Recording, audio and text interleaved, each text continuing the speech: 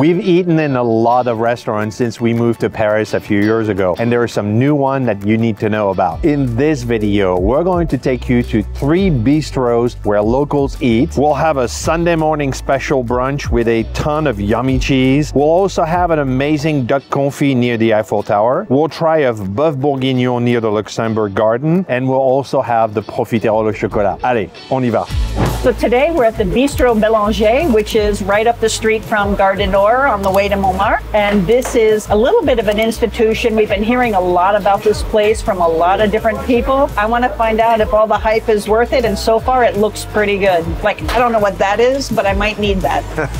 So what do they have in this restaurant? They have a truffle saucisson, 18-month comté, country-style pâté. We're here on Sunday, so they have a Sunday brunch option like eggs Benedict or a Welsh mixture of something, or a half of a chicken, or a chicken dish that 2 people split. I have a fish of the day and a saucisse puree. I'm not sure what a saucisse puree is. I'm going to guess that it's a sausage with mashed potato. I would hope it's mashed potatoes and not a pureed sausage. You never know. Je vous prends une frisée au lardon pour partager. Yeah! We're not starving, so we're splitting this frisée salad with lardons or bacon and an egg on top. People ask us all the time if it's okay to split a meal. Antoine and I split appetizers and desserts all the time, and this is going to be a good one. You have the fluffy greenery of the lettuce, a little bit of crispy crunchy from some croutons. The egg it's soft, it's a little bit warm, and it has a great texture to it. The bacon, well, it's a big chunk of bacon. And the mustard dressing, it just rounds it out just right. That's a great combination. That looks absolutely delicious with a piece of egg like that. Look at that. I'm gonna put a piece of bacon on top of it with my fingers. The best way to start a meal with a little salad like that. Cheers. He always steals my wine. Oh no, I don't want any wine. He usually doesn't notice it. It looks cheesy. It's very cheesy. It's cheddar cheesy. The plates are really hot. Oh yeah, that looks freaking yummy, man. So this dish is a piece of toast with some fresh ham from the farm and a gooey cheese sauce with an egg on top. So let's see if I can get a little bit of everything in here. And oh my goodness, in one bite. It's rich, it's thick, it's gooey, it's salty and cheesy, and it's everything I wanted it to be. And this dish came with French fries. Because we're American, they brought us ketchup, which I no longer eat, because in France, you eat your French fries with mayo. Oh man. You got a little bit of toast, you got a lot of cheese, you got an egg, you got some ham, you know, wrapped in cheese. This is decadence. Oh man, this thing won't stop. Look at this. I can't get it. Oh, there you go, finally. This is an amazing brunch item in a beautiful brasserie. This is amazing. Wow. How happy are you that we found this place? Well, this place was recommended to us by some fans and also by some Parisians that said this is a great address. That did not disappoint. Really excellent food. They cook it all in front of you in the kitchen. The staff has been super friendly. Oh, holy moly, look at this.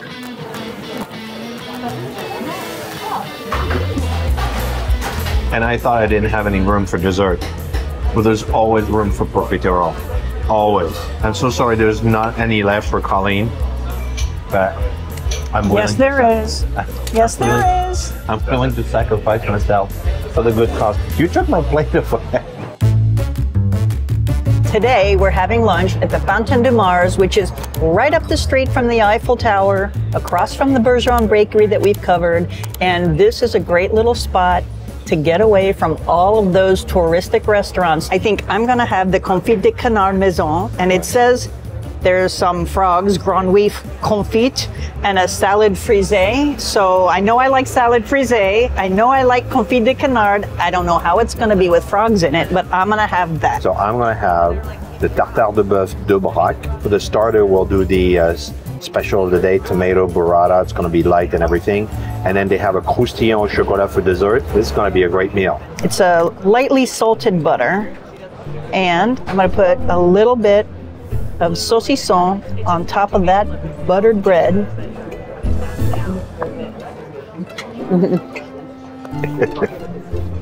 This is a really good sign of an amazing lunch. So today I ordered a glass of brouilly, which is a Burgundy wine. Fruity, light, easy to drink, and it's perfect on a hot day like today. Oh yeah, it's very nice. Very light, cool. So this should be amazing. Got the basil sauce on the bottom, and that burrata here with those tomatoes. And tomatoes in France are fabulous. Oh my God, that's good. Oh my God, that's good. You keep filming, I'll keep eating. But you didn't want to drink wine.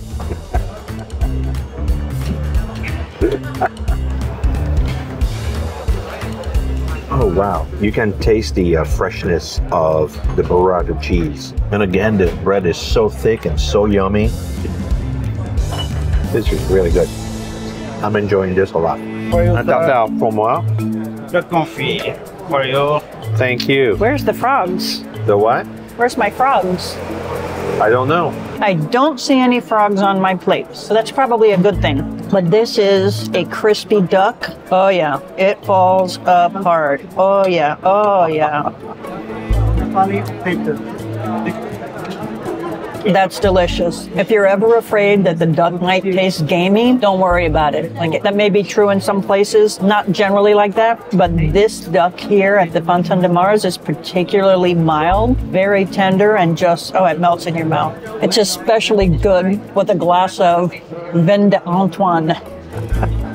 I was expecting there to be frogs on my duck, which is kind of silly, didn't make sense, but the word was granier, not grenouille. So that is the kind of potato, small, thin-skinned potatoes. So it's exactly what it was supposed to be, and I'm glad there weren't any frogs on the plate. Oh, look at that. What I like about this is it comes with French fries and a little bit of salad. So nice green salad and vinaigrette. Yeah, perfect meal. Too bad you didn't order one. No, I ordered one. This is a chocolate something. They call it a croustillant, which means there's something crispy on top. Hot chocolate cake, gooey pudding style melting chocolate cake, and the ice cream is going. That is somewhere between a chocolate mousse and a chocolate cake. It's rich, it's thick. Look at that, so that's just the chocolate part. Slightly warm. Oh. You had a personal moment there? I had a moment. Me and this dessert had a very deep connection. It's like we were separated at birth, darling. You cannot have any more of this dessert. I mean, it's not chocolate mousse. It's more chocolate cream. It's warm. Holy moly. A little bit of ice cream. Oh, my ice cream fell in the chocolate.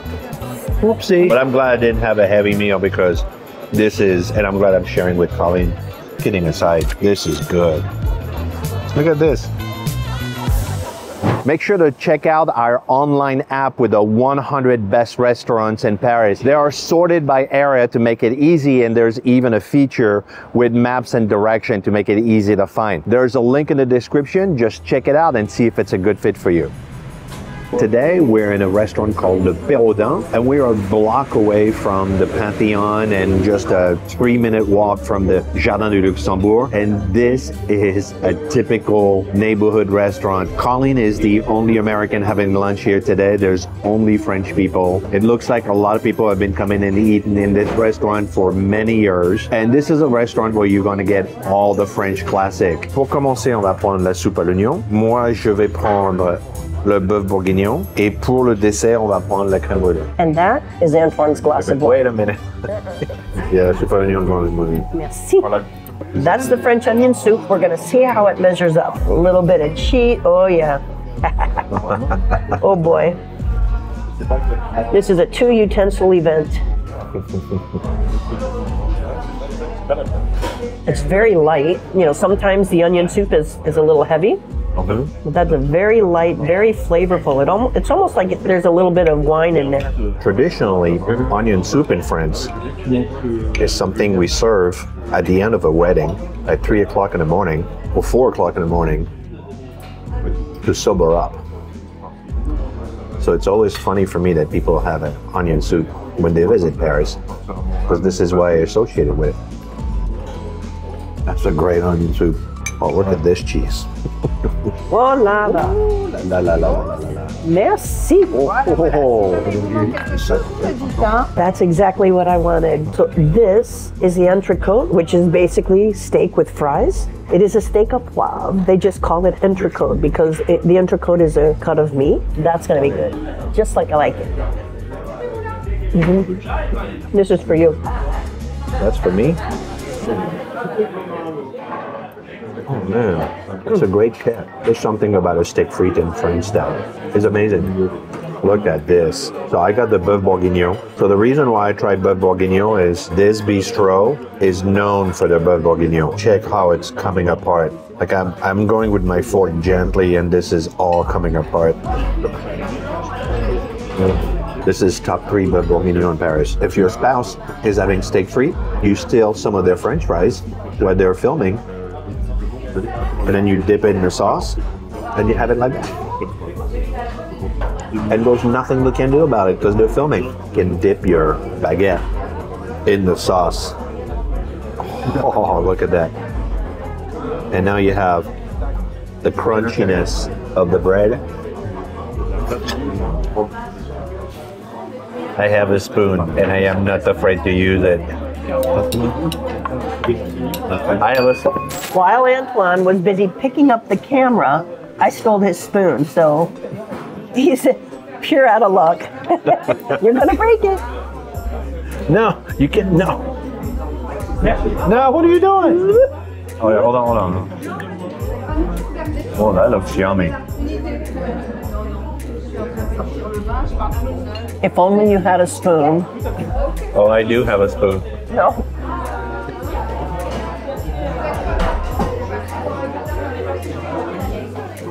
There's something great about a creme brulee after a heavy meal. There's usually no room for dessert, but there's always room for a creme brulee. Did you enjoy your half of the creme brulee? I gotta stop filming now.